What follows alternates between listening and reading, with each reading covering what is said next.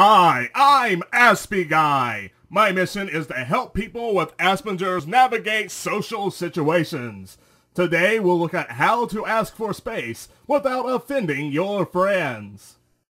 Thanks for coming over, Mark. We're gonna have the best time. Thanks for inviting me, Dean. I'm looking forward to playing your new game. Yeah, I'm stuck in a bit at the moment. Maybe you can help me out. Sure, that'd be great. I just need to let you know that I'm the type of person who needs a bit of space sometimes.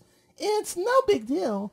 I might just need to go outside for a few minutes to get some space. Is that okay? Yeah, sure, no problem. Now let's get this game happening.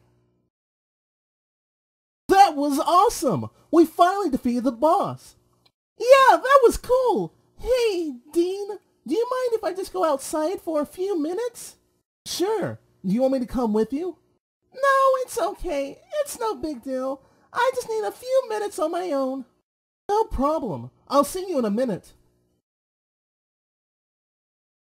Great job, Mark. Mark knew he might need some space, and he let his friend know by saying, I'm the type of person that, and you can do that too. Just work out what you're going to say in practice. But now, it's so long from